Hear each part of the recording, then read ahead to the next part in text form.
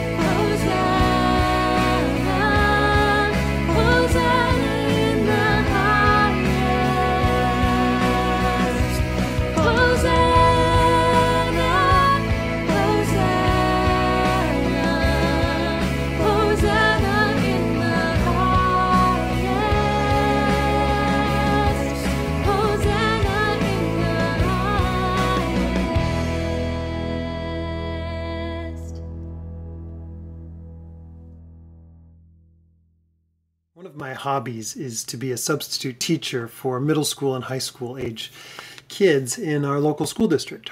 And I say hobby because I do it just mostly for fun. And it's, a little bit of money, and I do it maybe once a month on a day off. And so I just come in there and have a blast. Substitute teachers have really zero authority and they can't do a whole lot. But one day I was in an English class, and the English class was in a computer lab. So kids were up and down, rows, and I'm standing next to the whiteboard. And my task was to keep them on task, writing an essay using Microsoft Word. So I'm walking up and down the aisles, and kids are quickly switching tabs, clicking, oh, I'm not on this open tab, I'm on this open tab, and pretty soon it was just pretty obvious that that I had this automatic presence that closed tabs as I walked up and down. Maybe you're doing that at home right now with your kids doing school, or maybe you at work are that kind of person. But anyway, I kind of got to just like, wow, I have no real authority here, so what can I do? What can I do? So of course it's just using dry wit and humor, So I would announce every once in a while, hey, I noticed something happening. Every time I walk down there, it closes tabs or tab switch. You know what you could do? You can just actually close those. So I draw on the board what a tab looks like and where the little X is. And if they need to, this is what, if it doesn't say word on it, you can just close it out. Anyway, it wasn't really working. And at some points, kids were just like, I'm just going to play games no matter what. And I got this wonderful, brilliant idea. As I walked by and saw what they were doing, I didn't have any real authority, but what I did was I just unplugged their monitor. I stand by it. It was a classic move. So I just unplugged their monitor. And of course, immediately they're going, oh, no, I'm going to lose my progress in the game because there they are in whatever game, and they're trying to get to this thing or fight these people or do this thing, and now they're just alone. They have no controls, and they're just getting slaughtered in the battle that they're in, losing their progress, losing points, being defeated, right? And it turned out to be my best strategy ever, and I can't wait to do that again. What they knew intuitively was that if you can't see the battle, you're going to lose it. And as Christians, I want us to understand today that you lose every battle you're not actively fighting. And why is that? Why do you lose every battle that you're not actively fighting? Because you are currently in a battle. You're currently in a war. And if you don't fight, you're automatically going to lose. So you lose every battle that you're not actively fighting. So, Christian, how can you stay standing when the smoke clears, when the monitor comes back on, when the fog lifts? How can you stay standing? How can we as the church stay standing when the smoke clears? Today we're going to look at Ephesians chapter 6, and I encourage you to turn there. We're going to explore this together. I'm just going to read it out for you right now. Chapter 6, verse 10, finally, be strong in the Lord and in the strength of his might. Put on the whole armor of God that you may be able to stand against the schemes of the devil. For we do not wrestle against flesh and blood, but against the rulers, against the authorities, against the cosmic powers over this present darkness, against the spiritual forces of evil in the heavenly places. Therefore, take up the whole armor of God that you may be able to withstand in the evil day, and having done all, to stand firm. Stand therefore, having fastened on the belt of truth, and having put on the breastplate of righteousness, and as shoes for your feet, having put on the readiness given by the gospel of peace. In all circumstances, take up the shield of faith, with which you can extinguish all the flaming darts of the evil one, and take the helmet of salvation and the sword of the Spirit, which is the word of God, praying at all times in the Spirit with all prayer and supplication. We're in a battle. And if you're not actively fighting that battle, you're going to lose. We are going to lose. Because like in a battle, especially when we're thinking of the front lines here, if you don't stand your ground, if you don't manage your terrain, the enemy gets in. So the stakes are high. This isn't just about you and your life. This is about your life as it relates to the church's life. And this is a letter to the church saying, stand your ground. When the smoke clears, we want to be left standing. And so the first thing you need to do is declare war. Just declare war back. There is a battle going on, and so I am engaging in that battle. You know, it's been interesting. I live in suburbia. I live in a dead-end suburbia, meaning like we're as far away and there's no through street. So I'm out here a ways from the rioting in downtown Seattle that has taken place. Now, I have gone downtown to pray with other pastors and have seen the looting, seen the rioting, all that kind of stuff. But no, I haven't been in it. I've been sleeping relatively safe in my house. But just because I can't see it from my house doesn't mean it's not going on. Just because you don't sense the battle that's there for your soul and for the souls of those that you oversee, maybe it's a household, maybe it's the friends God has given to you. Just because you don't understand the battle doesn't mean it's not there. And so first thing is just declare war. You know, C.S. Lewis, in his introduction to the Screw Tape Letters, which you may be familiar with, and I'd encourage you to take a look at it, talks about how the general public prefers either to ignore that Satan exists, that these forces of evil exist, or by using cartoon images and the devil with the red devil with the horns and the hooves, and saying, no, you can't believe in it. It's just nonsense, right? So it's either pretend it doesn't exist or be overly fascinated with it, which for us as Christians is not really an option. We need to just take a serious look at it. We need to actually declare war and realize who we're fighting against. But as Tony Evans says, he says this great, he says, we must remember that in this battle, we are not fighting for victory. We are fighting from victory. He goes on to say, Jesus has already disarmed the rulers and principalities of this rebellion and has secured the victory for us. We walk in the fullness of this victory by standing in truth and abiding in Christ and resisting the devil and his minions and waging spiritual warfare according to God's word. So declare war, but we are going to do it in the way God tells us to do it.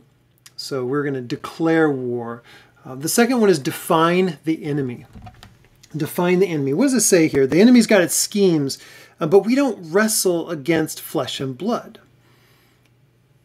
but against these rulers and authorities, dethroned authorities, but still very vicious authorities. Against cosmic powers over the present darkness, spiritual forces of all evil in the heavenly places. Your enemy is not your neighbor, however. So we need to declare war, we need to define the enemy, and the enemy is not your neighbor. It's not the person with another political viewpoint. The enemy is above that. The enemy is influencing both you and that person toward division. Now, right now, if you've noticed any of the news, and particularly because we're in an election cycle, but also because it's 2020, we're all looking for someone to blame. We're all looking for someone to blame. He did it, not me. And so we are playing into, or we're fighting back from, this temptation that we are being fed all the time is that you need to hate your neighbor.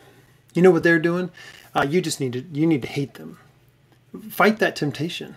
Do battle. Define the enemy. The enemy is the spiritual beings who are attempting to divide us. Tony Evans goes on to say, as kingdom followers of Jesus, we've been chosen to model unity, love, and peace as an alternative to the ways of the world that are all divided, right? But he says, yet it seems that division often slithers its way into our churches and Christian organizations as well.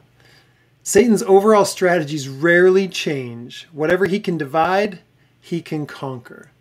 He accomplishes this division through lies, deception, and destruction. So we need to declare war, we need to define the enemy. Stop shooting each other. Remember, the main goal is to love our neighbor as ourselves. Love the Lord your God with all your heart, soul, mind, and strength, and love your neighbor as yourself. That sums up the command of God. So declare war, define the enemy, and the enemy is not your neighbor, and defend your ground. It matters that you defend your ground.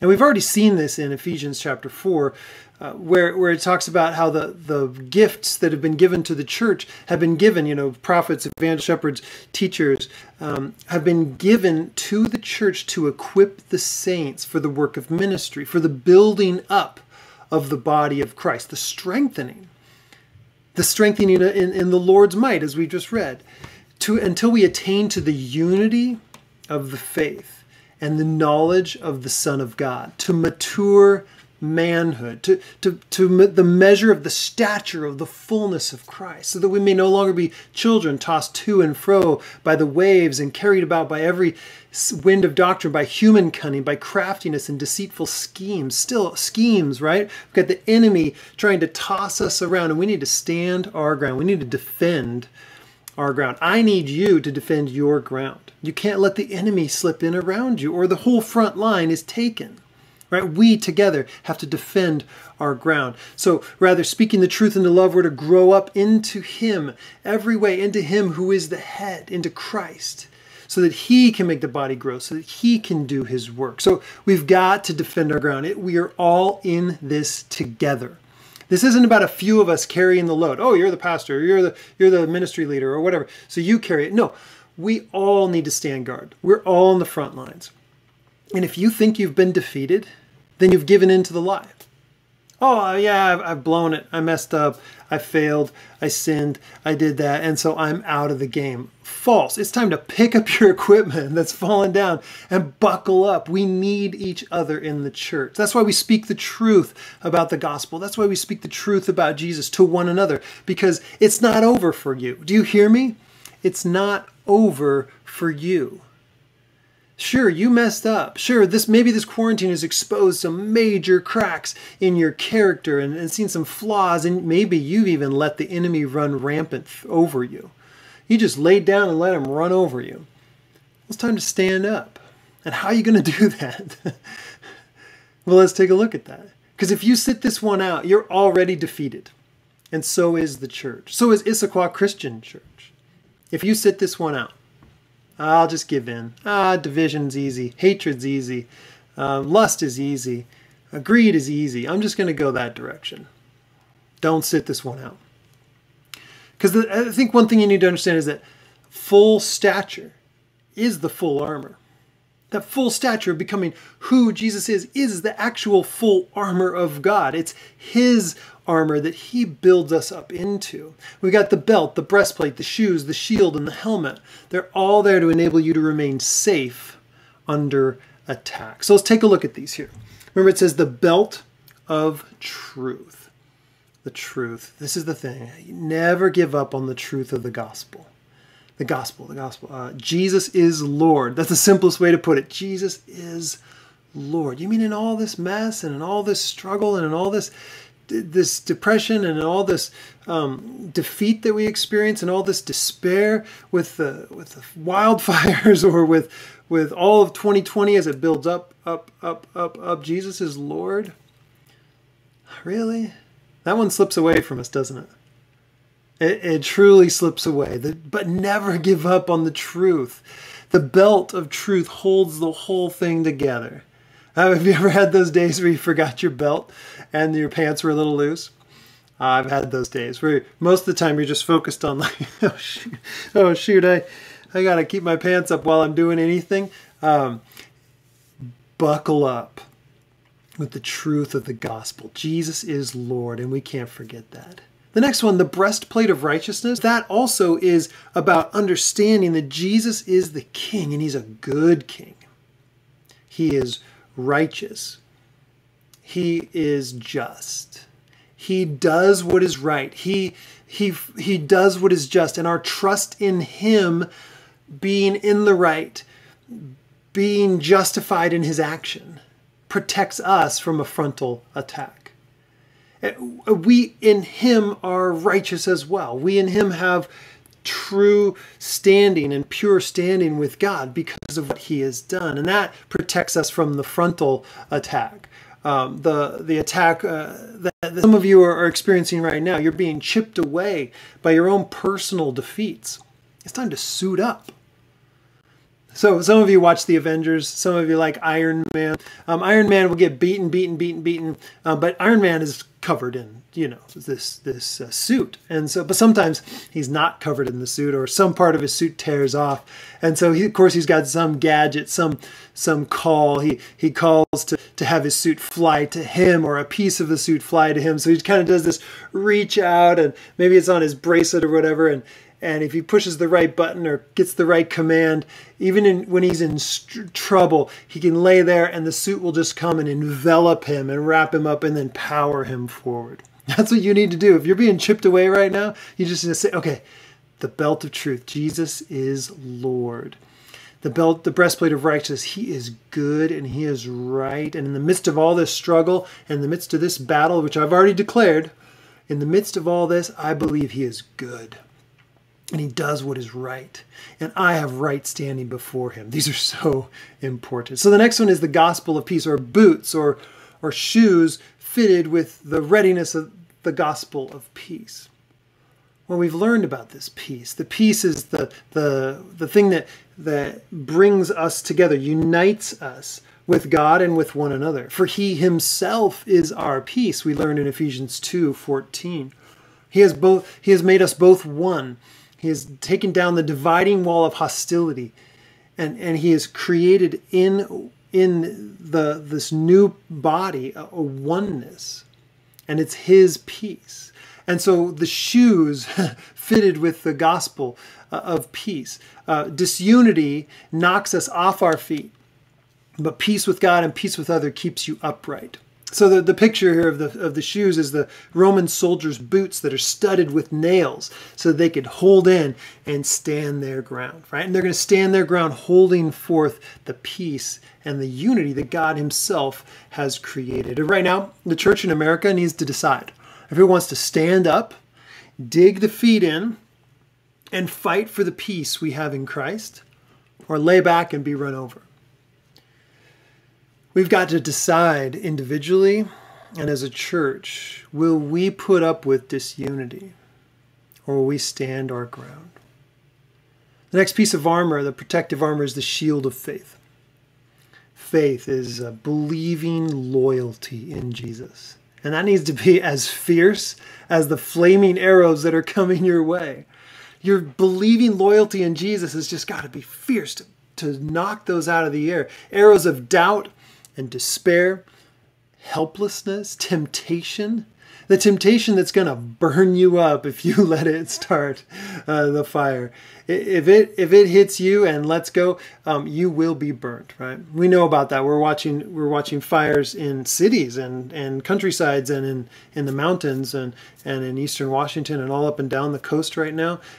If you don't knock that out, your life is going to look like this, just burned up. Now, let me say something about helplessness. There's something called learned helplessness that we've all been experiencing. And if you're not fighting back from learned helplessness, then you're losing. Learned helplessness is this idea that just starts to pile on. You know what, 2020 is always going to be this way. This until 2021, right? Like that's going to change anything, right? This is the way it's going to go. It's always going to be this way. You know, I can't make a difference. There's nothing I can do to make a difference in this. It's just going to roll, and you just get rolled over. Well, it's time, as you've heard, suit up, buckle up. That last thing that is that defensive thing needs to be the helmet of salvation. I've been saved. I'm in the redeemed family of God. I know I've been rescued. I remember I'm fighting from victory, not for it. And so I can stand my ground and I can hold up my shield and I can believe and know that every thought that comes through my mind needs to be taken captive, and it needs to have a filter put on it so that I can believe the truth that Jesus is Lord. See how these things all work together. And so that's the defensive stuff, right? We've got to defend our ground. And the last one is we've got to strike back. We've got to strike back. The one offensive weapon that we have is the sword of the Spirit, which is the Word of God. The Word of God. Now, we could summarize that and say like, oh, well, the Word of God. Not untrue.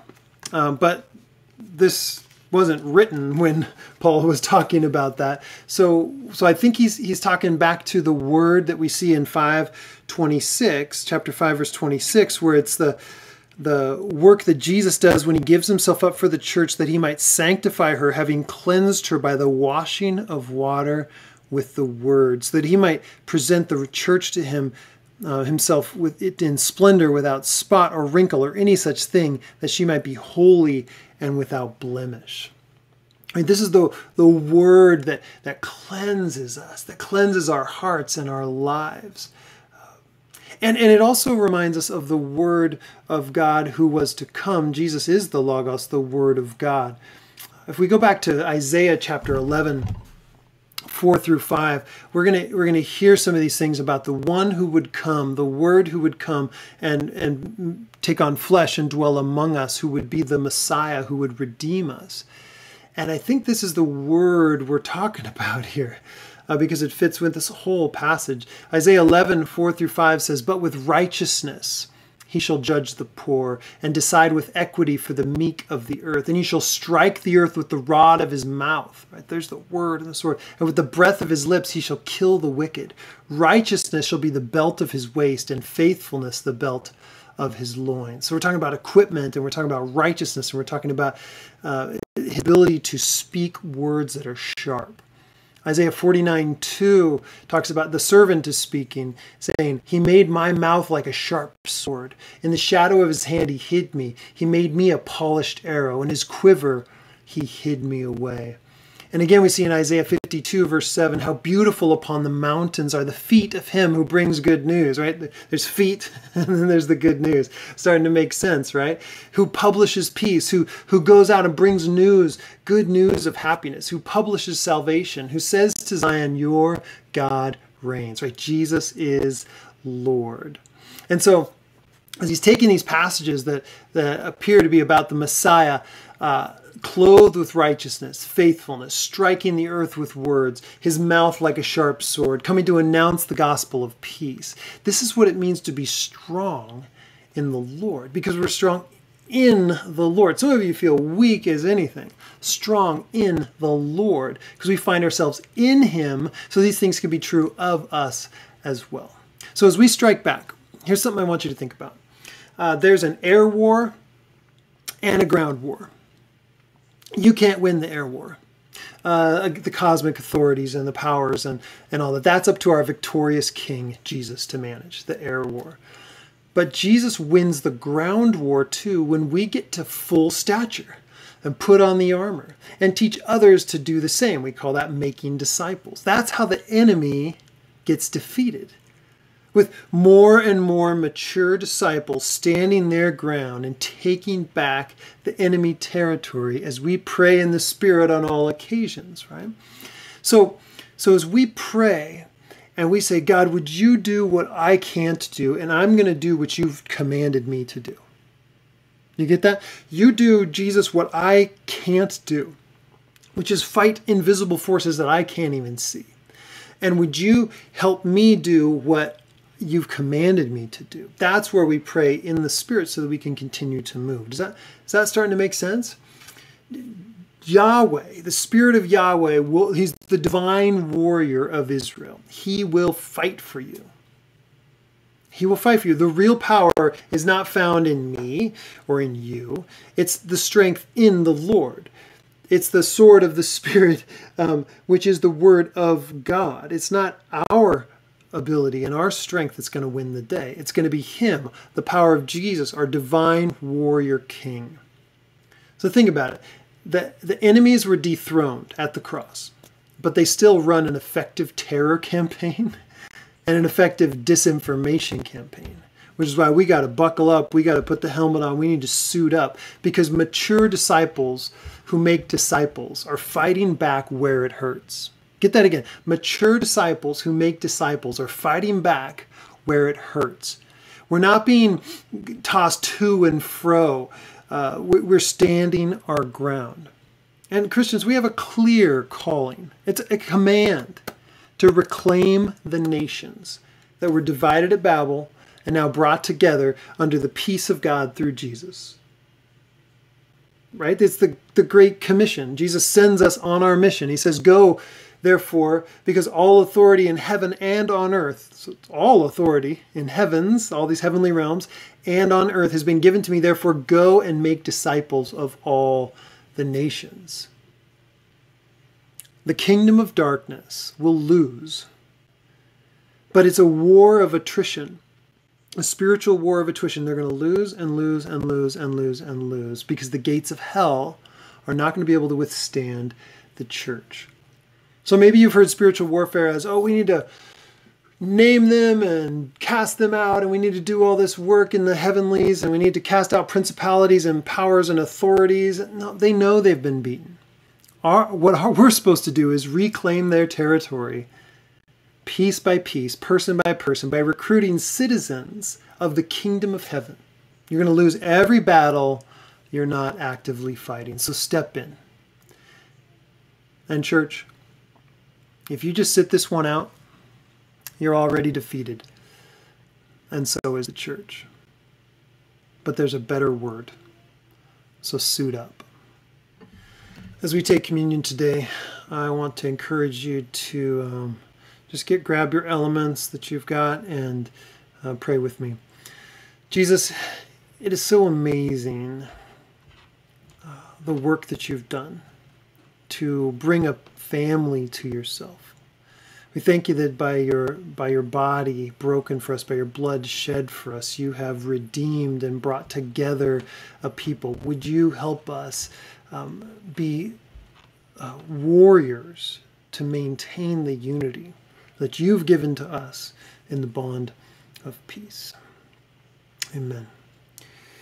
In Colossians chapter 2, it talks about how we've received Jesus the Lord, Christ Jesus the Lord, King Jesus our Lord.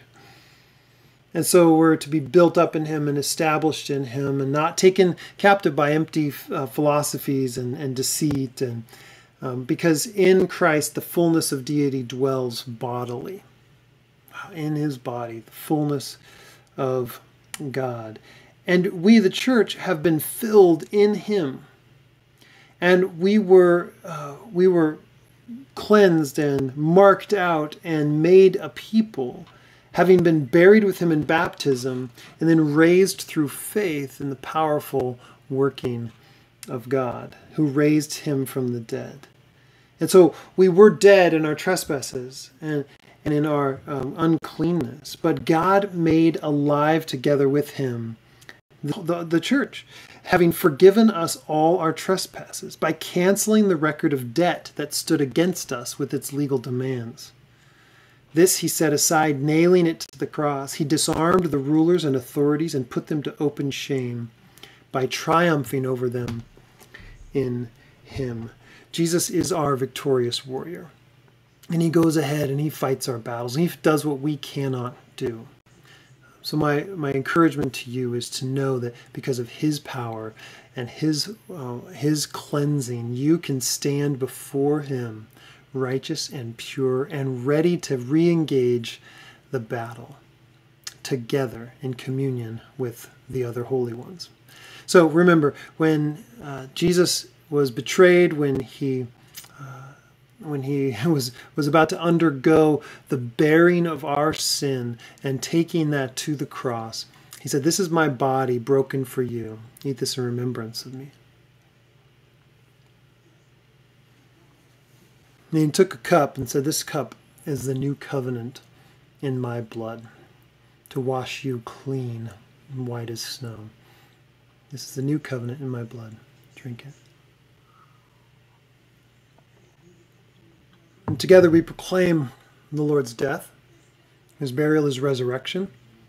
We claim his life as ours. And we eat and drink to the glory of God himself. Isn't that?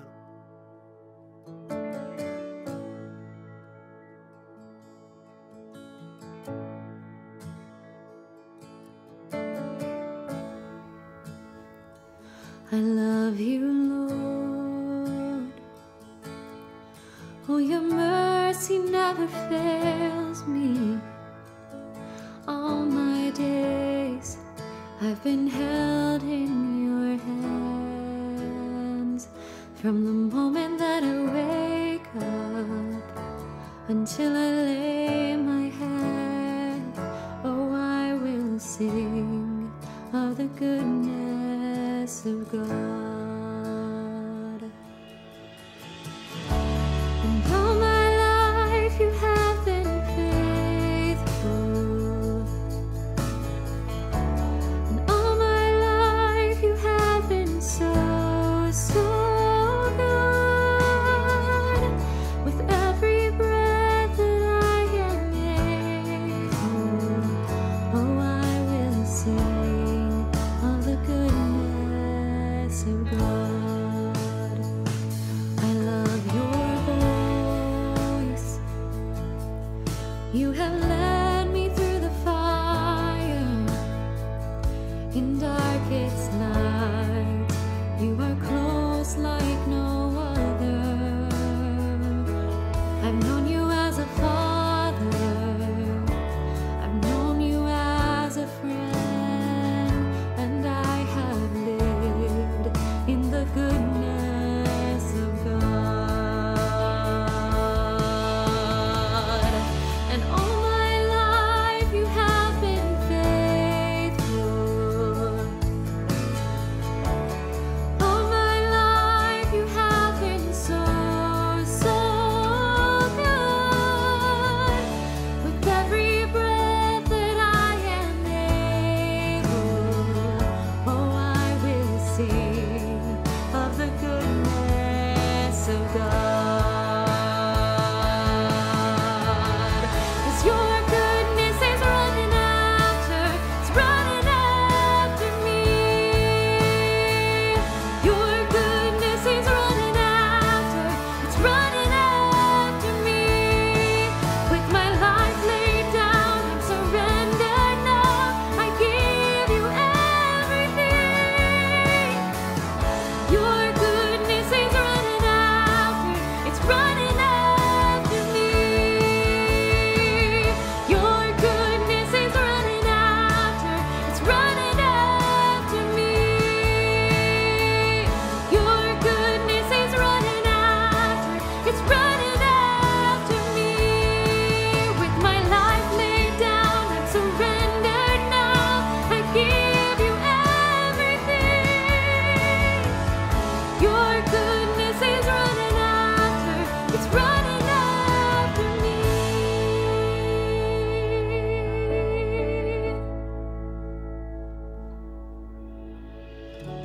And all my life you have been faithful. And all my life you have been so, so good. With every breath that I am able, oh, I will sing of the goodness of God.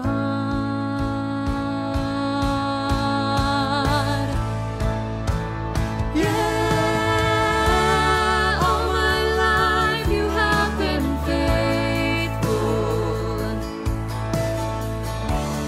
All my life you have been so, so good. With every breath that I am able, oh, I will sing of the goodness of God.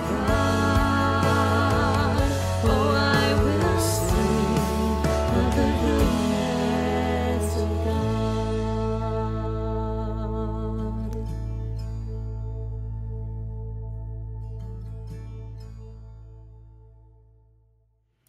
I sincerely hope you're encouraged today. I suggest you go through that passage multiple times, that you think about what's true and what's righteous and what's pure, and you claim those things and you hold on to those things in the name of Jesus. It's by his power we can stand strong in the fight. And remember, we got to define our enemy.